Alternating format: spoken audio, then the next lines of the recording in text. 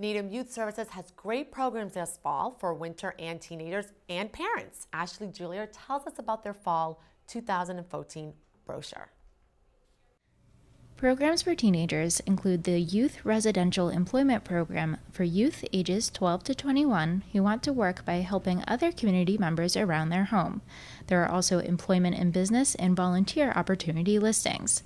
A very popular program is the Babysitter Training Course. The training is a 6-hour course. It's for people who have limited experience and want to learn more about babysitting. And it is spread out in a 3-week session. And you must attend all 3 sessions to be certified. And at the end, we do present a certification.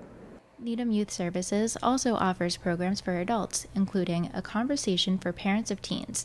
It is a forum limited to 8 participants who discuss challenges of parenting teens in a confidential setting.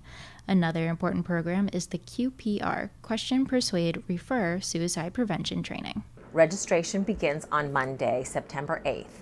And we open at 8:30 a.m. and you can come into Town Hall to register, or you can register online at our website. Registration forms can be found at www.needhamma.gov/youth. Some of these programs fill up quickly.